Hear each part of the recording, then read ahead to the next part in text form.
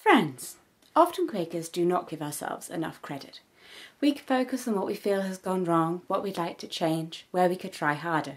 I would like to begin my ministry positively and talk about an area where, in my eyes, we've done well. I was brought up surrounded by Quakerism, at home, at meeting, for a time at a Quaker school and via the brilliant Leaveners and the Quaker friends that I grew up with. From a young age, I knew that I was different. I had crushes on the female X-Men and conducted elaborate weddings for my Barbies, but I never, ever thought that I was wrong. The biggest influences in my life were Quakers, and they all impressed on me that my sexual orientation was entirely natural and rather ordinary, really.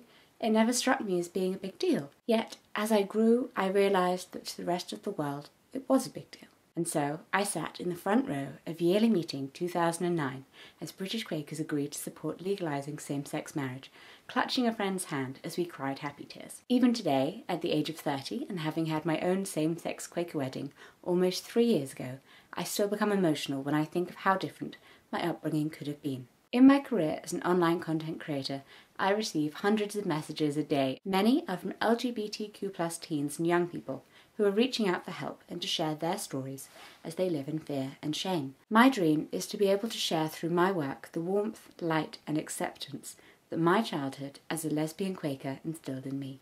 While there are steps still to take and things still to be improved, and by no means does my experience speak for all young Quakers, there are many things to be celebrated.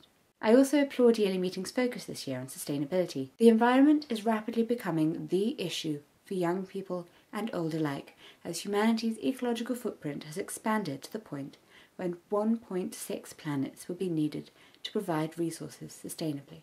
It is right that we focus our minds to what we can do to help, both on an individual level through our lifestyle and purchasing habits, and on a grander scale, hoping to affect political policy and global corporations. But I challenge Quakers to hold in their mind the principles of equality and inclusivity that make our society so special. Just as we stood firm on same-sex marriages and love, so we must include intersectionality in our thoughts on the environment. We must support people to do as they are able, to do as much as they can, and recognise that there are many among us, along with many non-Quakers, who are not able to live up to as high a standard of environmentalism as they might wish, whether this be for financial, cultural or disability-related reasons. We must make sure never to alienate or isolate these people. I live with a disability that affects my nerves, muscles, soft tissue and organs, and there are many helpful aids that allow me to live my life but are not exactly environmentally friendly.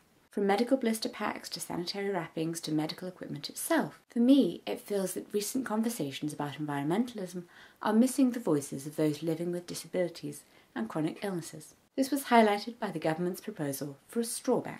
Straws are very inconsequential bits of single-use plastic to those who do not need them. But for those who need them, straws are life-saving. Just under a fifth of deaths in people with an intellectual disability each year are due to asphyxiation from liquids. Every single alternative reusable straw is unsuitable for people with certain disabilities. For example, a person with a shake can break their teeth on a metal straw. A glass straw is an obvious injury risk, but acrylic ones can be too. Silicone are expensive and don't stay in place. My condition means I spend half of my time lying prone, but also need to have fluids near constantly. I've tried every type of straw available that will allow me to drink whilst lying flat, and only posable plastic straws fit the bill.